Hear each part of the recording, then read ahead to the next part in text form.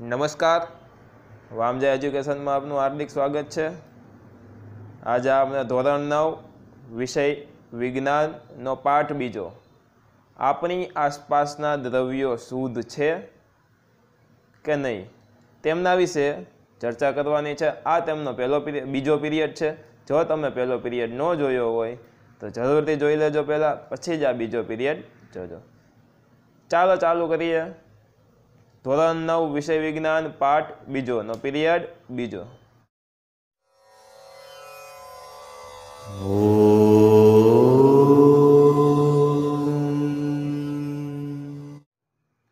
દ્રાવણની સાંદ્રતા દર્શાવવાની વિવિધ રીતો છે, અલગ અલગ રીતો છે, પરંતુ અહીં આપણે ફક્ત બે જ પદ્ધતિઓનો અભ્યાસ કરવાના છીએ। દ્રાવણની વજનથી ટકાવારી। તો કે દ્રાવણની વજનથી ટકાવારી એટલે શું? તો કે દ્રાવ્યનું વજન ના છેદમાં દ્રાવણનું વજન ગુણ્યા 100। સૌ ઉપર દ્રાવ્યનું વજન ના છેદમાં દ્રાવણનું વજન ગુણ્યા 100। બીજું છે દ્રાવણની વજન કદથી ટકાવારી એટલે શું? તો કે સૌ ઉપર દ્રાવ્યનું વજન ના છેદમાં દ્રાવણનું વજન ગુણ્યા 100। ઉપર દ્રાવ્યનું જ વજન આવે, નીચે દ્રાવણનું કદ આવે ગુણ્યા 100। હવે આપણે ઉદાહરણ 2.1 જોઈએ। ઉદાહરણ જોવાના છે। તો કે એક દ્રાવણ 320 ગ્રામ પાણીમાં 40 ગ્રામ સામાન્ય ક્ષાર ધરાવે છે। એક દ્રાવણ છે 320 ગ્રામ પાણીમાં 40 ગ્રામ સામાન્ય ક્ષાર ધરાવે છે, તો તે દ્રાવણની સાંદ્રતા વજનથી ટકાવારીના સંદર્ભે શોધો। શેનાથી શોધવાની છે? વજનની ટકાવારીથી શોધવાની છે।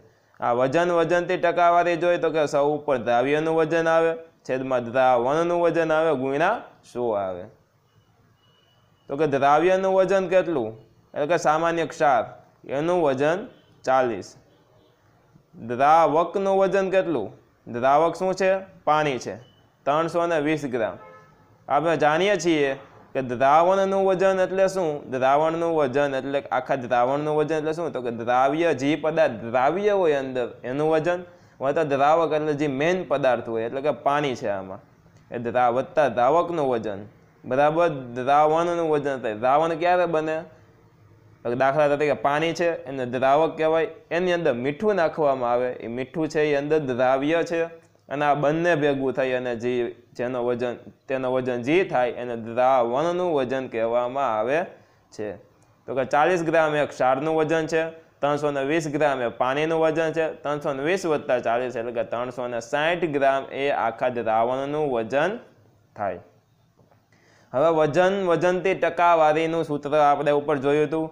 સૌ ઉપર દ્રાવ્યનું વજન ના છેદમાં દ્રાવણનું વજન ગુણ્યા 100। દ્રાવ્ય એટલે કે જે પદાર્થ અંદર નાખવામાં આવે એને દ્રાવ્ય કહેવાય, જે મૂળ પદાર્થ હોય એને દ્રાવક કહેવાય, અને બેનો સરવાળો કરે બેનું ભેગું મિશ્રણ કરવામાં આવે એને દ્રાવણ કહેવામાં આવે છે। દ્રાવ્યનું વજન એટલે કે 40, દ્રાવણનું વજન એટલે કે 360। આ જે આપણે દ્રાવણનું વજન કર્યું, ક્ષાર કેટલો છે? તો કે 40 ગ્રામ, દ્રાવણ કેટલું છે? 360 ગ્રામ ગુણ્યા 100। વજનથી કરવાની છે। આનો જે જવાબ આવે 11.1%। છે ને સહેલો દાખલો? સાવ સહેલો દાખલો છે। હવે જોઈએ નિલંબન એટલે શું? પ્રવૃત્તિ 2.2 માં જૂથ સીને મળેલી વિસમાંગ પ્રણાલી કેવી? તો કે આપણે વિસમાંગ પ્રણાલી વિશે પહેલા પીરિયડમાં ભણ્યા હતા। વિસમાંગ પ્રણાલી કોને કહેવામાં આવે? કે જેમાં ઘન કણો પ્રવાહીમાં વિખેરણ પામેલા હતા, જે ઘન કણો હતા એ પ્રવાહીમાં વિખેરણ પામેલા હતા તેને નિલંબન કહેવામાં આવે છે। નિલંબન એ વિસમાંગ મિશ્રણ છે કે જેમાં દ્રાવ્યના કણો ઓગળતા નથી, કે જેમાં દ્રાવ્યના કણો હોય ઓગળતા નથી, પરંતુ સમગ્ર માધ્યમમાં નિલંબિત રહે છે। સમગ્ર માધ્યમ હોય છે એમાં નિલંબિત રહે છે। આવા નિલંબિત કણોને નરી આંખે જોઈ શકાય છે। આ જે નિલંબિત કણો હોય એને નરી આંખે જોઈ શકાય છે। નિલંબનના ગુણધર્મો શું? તો કે નિલંબન એ વિષમાંગ મિશ્રણ છે. કેવું છે વિદ્યાર્થી મિત્રો? વિષમાંગ મિશ્રણ છે. યાદ રાખવાનું, નિલંબન એ વિષમાંગ મિશ્રણ છે. નિલંબન ધરાવતા કણો નરી આંખે જોઈ શકાય છે. એને આપણે નરી આંખે પણ જોઈ શકાય. નિલંબિત કણો તેમાંથી પસાર થતા પ્રકાશના કિરણોનું પ્રકિરણન કરે છે. શું કરે? તો કે પ્રકાશના કિરણોનું પ્રકિરણન કરે છે, જેનાથી તેનો માર્ગ જોઈ શકાય છે. એટલે કે પ્રકાશના કિરણ પાડવામાં આવે તેમાંથી પ્રકિરણન કરે અને જે પ્રકાશનો માર્ગ હોય તે જોઈ શકાય છે. જો નિલંબિત કણોને કોઈ પણ ખલેલ પહોંચાડ્યા વગર મૂકી રાખવામાં આવે તો તે દ્રાવણના કણો પાત્રમાં તળિયે એટલે કે નીચે બેસી જાય છે. તે નિલંબિત કણોને એમને રાખી મૂકવામાં આવે થોડા સમય સુધી તો તે જે કણો હોય પાત્રમાં તળિયે એટલે કે નીચે બેસી જાય છે. તો દ્રાવણના કણો પાત્રમાં તળિયે એટલે કે નીચે બેસી જાય છે. આમ નિલંબન એ સ્થાયી હોય છે. કેવું હોય? તો કે સ્થાયી હોય છે. ગાળણ દ્વારા આવા નિલંબિત કણોને મિશ્રણમાંથી અલગ કરી શકાય છે. ગાળણની પદ્ધતિ દ્વારા આવા નિલંબિત કણોને મિશ્રણમાંથી અલગ પાડી શકાય છે. જેમને ગાળણ પદ્ધતિથી આવા કણોને અલગ પાડવા શક્ય છે. જ્યારે નિલંબિત કણો પાત્રના તળિયે બેસી જાય છે ત્યારે નિલંબનનો નાશ થાય છે અને હવે તે દ્રાવણ પ્રકાશના કિરણોનું પ્રકિરણન કરવામાં અસમર્થ બને છે. એનું પ્રકિરણન એટલે કે એ જે રસ્તો દેખાય પ્રકાશનો તે પ્રકિરણન અસમર્થ બને છે, એટલે કે સમર્થ બનતું નથી, એટલે કે થતું નથી. કલિલ દ્રાવણ એટલે શું? કલિલ દ્રાવણ તો કે પ્રવૃત્તિ 2.2 માં જૂથ ડીને મળેલા દ્રાવણને કલિલ દ્રાવણ અથવા તો કલિલમય દ્રાવણ કહે છે. તો આપણે આ પ્રવૃત્તિ 2.2 ક્યારે જોઈ? તો કે એ પહેલા પીરિયડમાં આપણે પ્રવૃત્તિ 2.2 જોઈ હતી, જેમાં જૂથ ડી હતું, તેને કલિલમય દ્રાવણ કહે છે. કલિલના કણો સમગ્ર દ્રાવણમાં એક સમાન રીતે ફેલાયેલા હોય છે. આખા દ્રાવણમાં એક સમાન રીતે એટલે કે સરખી રીતે ફેલાયેલા હોય છે. નિલંબિત કણો કરતાં કલિલ કણોનું કદ નાનું હોવાને કારણે નિલંબિત કણો કરતાં કલિલ કણો હોય એનું કદ નાનું હોવાને કારણે મિશ્રણ સમાંગ દેખાય છે. કેવું દેખાય? એક સરખું એટલે કે સમાંગ દેખાય છે, પરંતુ વાસ્તવમાં કલિલ દ્રાવણ વિસમાંગ મિશ્રણ જ છે. જે કલિલ દ્રાવણ છે એ ભલે સમાંગ દેખાય પણ એ પણ વિસમાંગ મિશ્રણ જ છે. ઉદાહરણ તરીકે દૂધ એ કલિલ કણોનું ઉદાહરણ તરીકે દૂધ કલિલ કણોનું કદ નાનું હોવાને કારણે આપણે તેને નરી આંખે જોઈ શકતા નથી, પરંતુ પ્રવૃત્તિ 2.2 માં જોયા પ્રમાણે કલિલ કણો પ્રકાશના કિરણ પુંજનું આસાનીથી પ્રકિરણન કરી શકે છે. એની અંદર પ્રકાશ પાડવામાં આવે તો એ પ્રકાશનો જે માર્ગ હોય છે એ સરળ એ વ્યવસ્થિત દેખાય છે, એટલે કે તેમનું પ્રકિરણન થાય છે. સરળતાથી તેમનું પ્રકિરણન કરી શકે છે. પ્રકાશના કિરણપુંજના આ પ્રકારના પ્રકિરણનને ટિન્ડલ અસર કહેવામાં આવે છે. કેવી અસર? તો કે ટિન્ડલ અસર કહેવામાં આવે છે. પ્રકિરણનનું સાદું ઉદાહરણ દઉં તો તમે જંગલમાં જાઓ તો સૂર્યપ્રકાશ ઉપરથી આમ સતત આખો એનો સરળ માર્ગ દેખાય. સૂર્યપ્રકાશની આખી આમ નિશાની દેખાય. જે નાના નાના ધૂળોના કણો ઉપર સૂર્યપ્રકાશ પડવાથી આખો માર્ગ દેખાતો હોય એની આકૃતિ આપણે જોશું આગળ. આને પ્રકાશનું પ્રકિરણન થયું કહેવાય. આ અસર ટિન્ડલ નામના વૈજ્ઞાનિકે શોધી હતી, તેને ટિન્ડલ અસર કહે છે. જ્યારે સૂર્ય કે પ્રકાશનું કિરણપુંજ નાના છિદ્ર મારફતે અંધારા ઓરડામાં પ્રવેશે, નાનકડા કાણામાંથી પ્રકાશના કિરણો ઓરડામાં પ્રવેશે તો આખો આમ રસ્તો દેખાય, આખી પટ્ટીમાં આમ પ્રકાશ દેખાતો હોય, ત્યારે પણ ટિન્ડલ અસર જોઈ શકાય છે. હવામાંના ધૂળ અને ધુમાડા એટલે કે સ્મોકના કારણે પ્રકાશના કિરણપુંજનું પ્રકિરણન થાય છે, જેને લીધે ટિન્ડલ અસર જોવા મળે છે. આ આકૃતિમાં અહીંયા ટોર્ચમાંથી પ્રકાશ પાડવામાં આવે તો આ પાત્રમાં તમને અંદર પ્રકાશનો માર્ગ દેખાતો નથી, પરંતુ સામે પ્રકાશ નીકળે છે અને આ પાત્રમાં પ્રકાશનો માર્ગ સરળતાથી દેખાય છે. દ્રશ્યમાન થાય છે, એટલે કે આમાં ટિંડલ અસર જોવા મળે છે. પ્રકાશનું પ્રકિરણન સરળતાથી થાય છે. એમાં આપણે કોપર સલ્ફેટનું દ્રાવણ ટિંડલ અસર દર્શાવતું નથી, જ્યારે બીમાં પાણી અને દૂધનું મિશ્રણ એ ટિંડલ અસર દર્શાવે છે. બીજા પાત્રમાં પાણી અને દૂધનું મિશ્રણ લીધું એ જે ટિંડલ અસર દર્શાવે છે.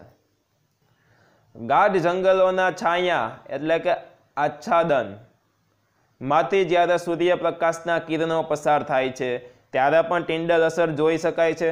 જંગલમાં રહેલા ધુમ્મસ કે ઝાકરમાંથી પાણીના અતિ સૂક્ષ્મ કણો હોય છે. ઝાકરમાં પાણીના અતિ સૂક્ષ્મ એટલે કે નાના નાના કણો આવેલા હોય છે, જે હવામાં કલીલ કણોની માફક જ ફેલાયેલા હોય છે. હમણાં મેં કીધું જંગલનું ઉદાહરણ આપ્યું હતું ટિંડલ અસર જોવા માટે કે આખો સળંગ માર્ગ એટલે કે પટ્ટો દેખાય પ્રકાશનો. આ આકૃતિમાં અહીંયા બધા પ્રકાશના સરળ માર્ગ એટલે કે પટ્ટા દેખાય છે. આ બધા આને ટિંડલ અસર કહેવામાં આવે છે. સરળ પટ્ટા દેખાય છે, અહીંયા પણ દેખાય છે. આને ટિંડલ અસર કહેવામાં આવે છે. હવે કલીલના ગુણધર્મો વિશે આપણે ચર્ચા કરવાની છે. કલીલ એ વિષમાંગ મિશ્રણ છે. કેવું? તો કે વિષમાંગ એ સમાંગ મિશ્રણ નથી. કલીલના દરેક કણનું કદ અતિ સૂક્ષ્મ એટલે કે ઝીણું હોવાને લીધે તેને નરી આંખે જોવા મુશ્કેલ છે. કલીલ કણો એટલી હદે મોટા હોય છે કે તેમાંથી પસાર થતા પ્રકાશના કિરણપુંજનું તે પ્રકિરણન કરી શકે છે અને પ્રકાશના માર્ગને દ્રશ્યમાન બનાવે છે, એટલે કે ટિંડલ અસર તેમાં જોવા મળે છે.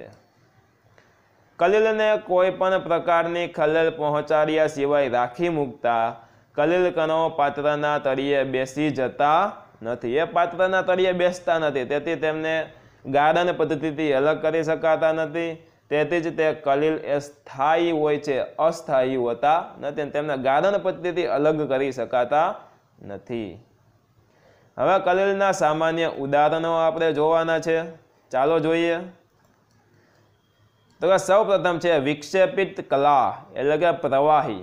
એ વિક્ષેપણનું માધ્યમ તો કે વાયુ. કલીલનો પ્રકાર તો કે એરોસોલ. અને ઉદાહરણ છે ધુમ્મર, વાદળ અને ઝાકર. બરાબર છે. આ કલીલના સામાન્ય ઉદાહરણ છે. બીજું છે ઘનમાં, તો કે વિક્ષેપણનો પ્રકાર હોય વાયુ, અને કલીલનો પ્રકાર તો કે એરોસોલ. આમાં પણ ધુમાડો, વાહનોમાંથી બહાર નીકળતો ધુમાડો. વાયુ એ વિક્ષેપિત કલા છે. એમાં વિક્ષેપણનું માધ્યમ એટલે કે વિક્ષેપણ થવાનું માધ્યમ એ પ્રવાહી છે. અને કલીલનો પ્રકાર ફીન હોય. બરાબર. ઉદાહરણમાં છે શેવિંગ ક્રીમ અને પ્લવન. હવે છે પ્રવાહી. એમાં વિક્ષેપણ માધ્યમ પણ પ્રવાહી છે, અને એમાં ઇમલ્શન એટલે કે પાયસ. આ એ કલીલનો પ્રકાર છે. ઉદાહરણ છે દૂધ અને ફેસ ક્રીમ. હવે ઘન વિક્ષેપિત કલા જોવાની, અને એમાં વિક્ષેપણ માધ્યમ પ્રવાહી હોય એવું, તો કે કલીલનો પ્રકાર છે સોલ એટલે કે મિલ્ક ઓફ મેગ્નેશિયા અને કાદવ. વાયુ વિશે ચર્ચા કરીએ. તો કે વિક્ષેપિત કલા વાયુ છે. એમાં વિક્ષેપણનું માધ્યમ ઘન છે, અને તેનો કલીલનો પ્રકાર છે ફીણ. ફીણ, રબર, વાદળી, પ્યુમાઇસ એટલે કે દરિયાઈ પથ્થર. પ્યુમાઇસ પથ્થર એટલે કે દરિયાઈ પથ્થર. હવે આપણે પ્રવાહીનું જોવાનું છે, અને એમાં વિક્ષેપણ માધ્યમ એ ઘન છે. કલીલનો પ્રકાર જેલ, જેલી, ચીઝ અને માખણ. પછી ઘન વિક્ષેપિત કલા તો કે ઘન છે. એમાં વિક્ષેપણ માધ્યમ પણ ઘન છે. કલીલનો પ્રકાર એ ઘન સોલ છે. ઉદાહરણ તરીકે રંગીન જેમસ્ટોન, રત્ન પથ્થર. રંગીન જેમસ્ટોન એટલે કે રત્ન પથ્થર, અને દૂધિયો કાચ. તે આપણે બધાએ જોયો જ હોય. આ તેમના ઉદાહરણ છે. હવે આપણે જોશું મિશ્રણના જે ઘટકો હોય તેમનું અલગીકરણ એટલે કે અલગ કરવાના. આપણે શીખી ગયા કે મોટા ભાગના કુદરતી પદાર્થો એ રાસાયણિક રીતે શુદ્ધ હોતા નથી. મિશ્રણના ઘટકોને અલગ કરવા માટે જુદી જુદી પદ્ધતિઓનો ઉપયોગ કરવામાં આવે છે. અલગીકરણ એ મિશ્રણના ઘટકોને અલગ કરીને તે ઘટકોનો અભ્યાસ અને ઉપયોગ શક્ય બનાવે છે. વિસમાંગ મિશ્રણને આપણા રોજિંદા જીવનમાં વપરાતી સરળ ભૌતિક પદ્ધતિઓ જેવી કે હાથથી વીણવું, ચાવવું, ગરણીથી ગાળવું વગેરે દ્વારા સરળતાથી તેના મૂળભૂત ઘટકોમાં અલગ કરી શકાય છે. મિશ્રણના ઘટકોના અલગીકરણ માટે કેટલીક વખતે વિશિષ્ટ પદ્ધતિઓ ઉપયોગમાં લેવાય છે. આપણે 2.3.1 હવે ભણીએ તો કે ભૂરી અથવા તો કાળી. ભૂરી એટલે કે બ્લુ અથવા તો કાળી એટલે કે બ્લેક. શાહીમાંથી રંગીન ઘટક કણ એટલે કે રંગક જેવી રંગક કેવી રીતે મેળવી શકાય છે તેમના વિશે ચર્ચા કરવાની છે. તો કે એક બીકરમાં અડધે સુધી પાણી ભરો, એટલે કે એક બીકર લ્યો, એમાં અડધે સુધી પાણી ભરવાનું છે. બીકરના ઉપરના ભાગે વોચ ગ્લાસથી ઢાંકો. શેનાથી? તો કે વોચ ગ્લાસથી ઢાંકવાનું છે. વોચ ગ્લાસમાં શાહીના થોડા ટીપા લેવાના છે. હવે બીકરને ગરમ કરવાનું શરૂ કરી દો. આપણે શાહીને સીધી એટલે કે પ્રત્યક્ષ રીતે ગરમ કરવા માંગતા નથી. સીધી ગરમ નહીં કરવાની. તમે વોચ ગ્લાસમાંથી બાષ્પીભવન થતું જોઈ શકાશે. વોચ ગ્લાસમાંથી બાષ્પીભવન થતું જોઈ શકશો. બાષ્પીભવન થતું રહે ત્યાં સુધી બીકરને ગરમ કરવાનું ચાલુ જ રાખવાનું છે. અને જ્યારે વોચ ગ્લાસમાં કોઈ જ ફેરફાર ન જોવા મળે ત્યારે બીકરને ગરમ કરવાનું બંધ કરી દો. ધ્યાનથી તેનું અવલોકન કરી અને તમારા અવલોકનો નોંધવાના છે. જેમની આકૃતિ અહીંયા આપી બાષ્પીભવનની, તો કે અડધું આપણે બીકર ભર્યું, અડધું પાણીથી બીકર ભર્યું. અહીંયા આ બીકર છે, અહીંયા પાણી ભરેલું છે. આ ઉપર વોચ ગ્લાસ આપણે રાખેલો છે. વોચ ગ્લાસ ન જોયો હોય તો તમારી શાળાની પ્રયોગશાળામાં જાજો. ત્યાં શિક્ષક મિત્રોની મદદથી એમને કહેજો કે વોચ ગ્લાસ બતાવે, એટલે વોચ ગ્લાસ જરૂરથી ત્યાં જોવા મળશે. આ વોચ ગ્લાસ રાખ્યું, એમની ઉપર શાહીના 2-3 ટીપા લીધા ને એમાંથી બાષ્પીભવન થાય. જ્યારે એમાંથી બાષ્પીભવન થતું બંધ થાય ત્યારે આપણે બર્નર એટલે કે આ જે ગેસ જેનાથી ગરમ કરતા હોય તેમને બંધ કરી દેવા.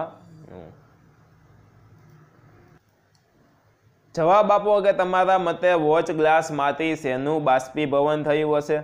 તમને શું લાગે છે કે વોચ ગ્લાસમાંથી શેનું બાષ્પીભવન થયું હોય? શું વોચ ગ્લાસમાં કોઈ અવશેષ બાકી રહે છે?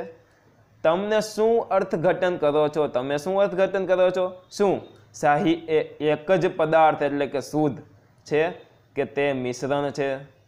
આપણે માલુમ થાય છે કે શાહી રંગકનું પાણીમાં બનેલું મિશ્રણ છે. આમ આપણે બાષ્પીભવન દ્વારા મિશ્રણના બાષ્પશીલ ઘટક એટલે કે દ્રાવક, પાણીને બાષ્પશીલ ઘટક એટલે કે દ્રાવ્ય રંગકથી અલગ કરી શકીએ છીએ. મિશ્રણના બાષ્પશીલ ઘટક એ દ્રાવક છે, પાણી એ બાષ્પશીલ ઘટક છે, એ દ્રાવ્ય છે. જોજો, આ દ્રાવક છે અને આ દ્રાવ્ય છે. રંગકથી અલગ કરી શકીએ છીએ. દૂધમાંથી મલાઈ કેવી રીતે અલગ કરી શકાય? તો કે હાલના સમયમાં બજારમાં મલાઈથી ભરપૂર ટોન્ડ, ડબલ ટોન્ડ વગેરે વિવિધતા ધરાવતું દૂધ પોલીપેક તેમજ ટેટ્રા પેકમાં ઉપલબ્ધ છે. આ વિવિધતા સભર દૂધમાં જુદી જુદી માત્રામાં ચરબી હોય છે. તમામ પેકેટમાં તમામ દૂધમાં તાજા લ્યો, ગોળ લ્યો, ગમે લ્યો, બધામાં અલગ અલગ માત્રામાં ચરબી રહેલી હોય છે. પ્રવૃત્તિ 2.5 કરીએ. એક કસનળીમાં મલાઈથી ભરપૂર દૂધ લો. એકદમ મલાઈવાળું મલાઈથી ભરપૂર દૂધ લેવાનું છે. સેન્ટ્રીફ્યુઝિંગ યંત્ર એટલે કે કેન્દ્ર ત્યાગી યંત્ર. કેવું? તો કે કેન્દ્ર ત્યાગી યંત્ર વડે તેને 2 મિનિટ માટે સેન્ટ્રીફ્યુઝ કરો. જો શાળામાં આ યંત્ર ઉપલબ્ધ ન હોય તો તમે ઘરે રસોડામાં વાપરતા વલોણા એટલે કે જેનાથી આપણે દૂધને વલોવીએ તેના દ્વારા પ્રવૃત્તિ કરી શકો છો. જો તમારા ઘરની નજીક દૂધની ડેરી હોય તો તેની મુલાકાત લો અને ત્યાં જઈને પૂછો કે તેઓ દૂધમાંથી મલાઈ કેવી રીતે અલગ કરે છે. બીજી વસ્તુ પૂછો કે તેઓ દૂધમાંથી ચીઝ અને પનીર કેવી રીતે બનાવે છે, અને પછી જવાબ આપો કે દૂધને વલોવીને તમે શું અવલોકન કર્યું, તમે તેમાંથી અવલોકન શું કર્યું, દૂધમાંથી મલાઈનું અલગીકરણ કેવી રીતે થાય છે તે સમજાવો, એટલે કે દૂધમાંથી મલાઈને કેવી રીતે અલગ કરી શકાય છે। કેટલીક વાર પ્રવાહીમાં રહેલા ઘનકણો અતિ સૂક્ષ્મ હોવાને કારણે, એટલે કે પ્રવાહીમાં ઘનકણો રહેલા હોય તો અતિ સૂક્ષ્મ હોવાને કારણે તે ગાળણ પત્રમાંથી પણ સહેલાઈથી પસાર થઈ જાય છે। ગાળણ પત્ર હોય એમાંથી સહેલાઈથી પસાર થઈ જાય છે, તેથી ગાળણ પદ્ધતિનો ઉપયોગ કરી અને તેમનું અલગીકરણ શક્ય બને છે। આવા મિશ્રણને સેન્ટ્રીફ્યુગેશન પદ્ધતિ વડે અલગ કરી શકાય છે, તે ગાળણ પદ્ધતિ દ્વારા શક્ય ન બને। આવા મિશ્રણને સેન્ટ્રીફ્યુગેશન એટલે કે કેન્દ્ર ત્યાગી પદ્ધતિ વડે પણ અલગ કરી શકાય છે। જ્યારે સેન્ટ્રીફ્યુઝિંગ તંત્રને ઝડપથી ગોળ ઘુમાવીએ ત્યારે ભારે કણો કેન્દ્ર તરફ નીચે બેસી જાય, જે વજનદાર કણો હોય કેન્દ્ર તરફ નીચે બેસી જાય છે।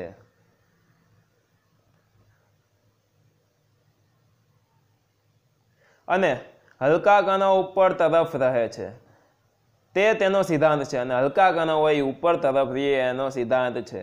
અનુપ્રયોગ તો કે તેનો ઉપયોગ નિદાનાત્મક પ્રયોગશાળામાં રુધિર અને મૂળની ચકાસણી કરવા માટે થાય છે।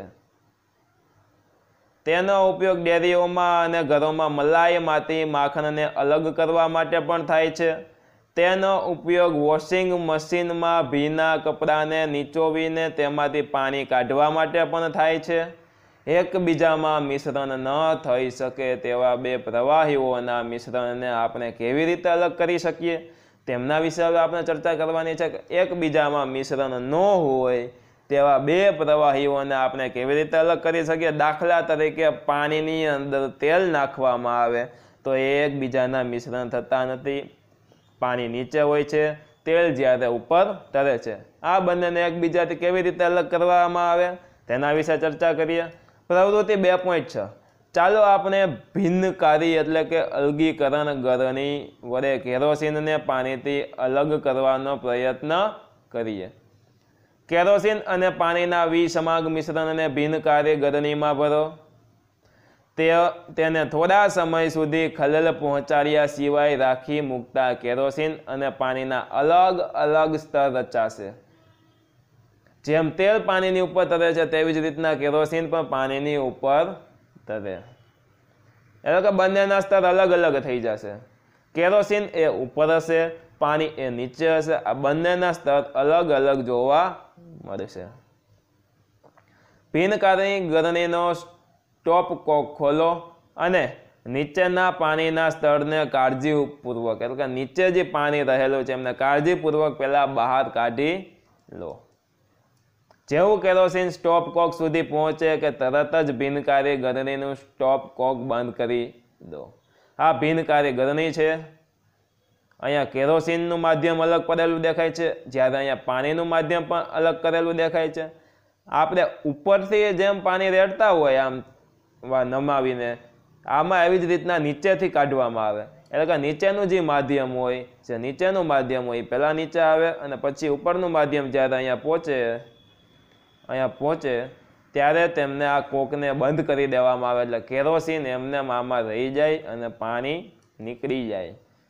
બરાબર છે, આને ભિન્નકારી ગળણી કહેવામાં આવે છે, જે મિશ્રણ ન થતા હોય એવા પ્રવાહીનું અલગીકરણ માટે ઉપયોગમાં આવે છે।